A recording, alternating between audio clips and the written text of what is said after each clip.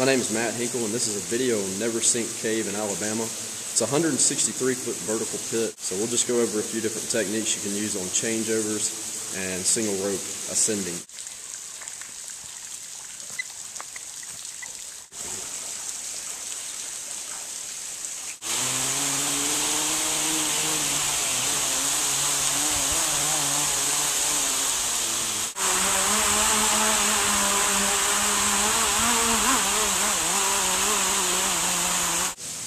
Neversink pit. It's a limestone sinkhole. It's about 163 feet vertical. One way in, one way out to the top. This is Matt Hinkle. He's getting ready to demonstrate Frogger single rope technique. He is attaching his upper ascender with 2-foot loops to the 1/2-inch rope. There's a safety going back to his tri-link, the master point of his harness. There's a pedal ascension coming back to the master point of his harness. He's going to use these ascenders alternatingly to inchworm his way up the rope, at which point he will exit the pit. There are several techniques that you can use to manage the slack in the rope. As you move higher, the weight of the rope will move through your ascenders by itself.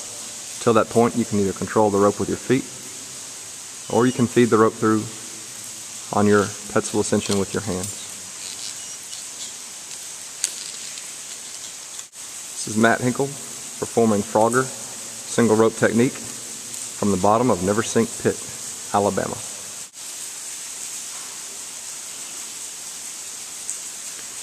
He is changing over from the Frogger ascending system for single rope technique to a descending system. At this time, he is tying into a CMI Hyper-Rack Extreme underneath the slack side of the rope.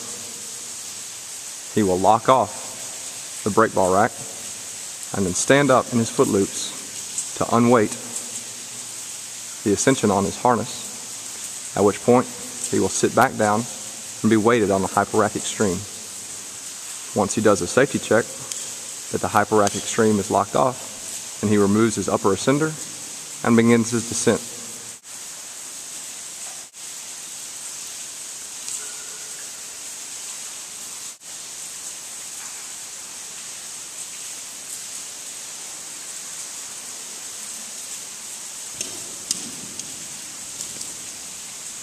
My name is Russell McCullough. I'm using a Frogger system to ascend out of the pit. That involves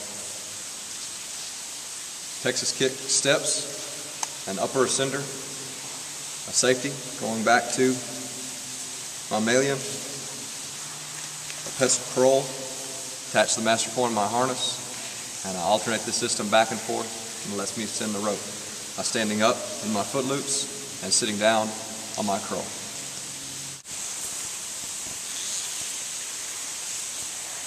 We have here is the Petzl ID. This is the NFK version. It's rated for 1/2-inch rope. You have no clip on the side plate. You can see on the back you have several different features.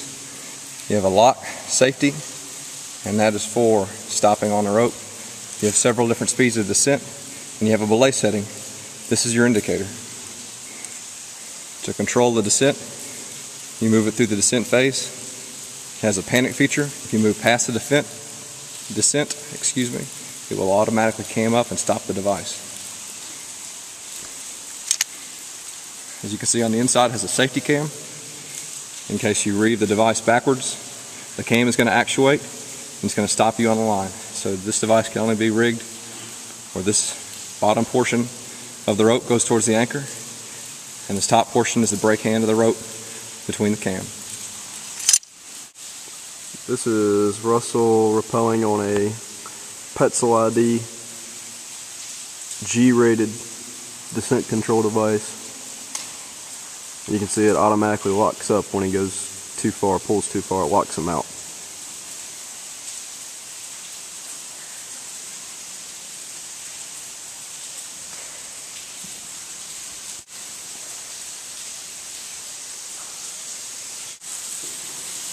This is Russell McCullough using single rope technique to ascend out of Neversink Pit in Alabama.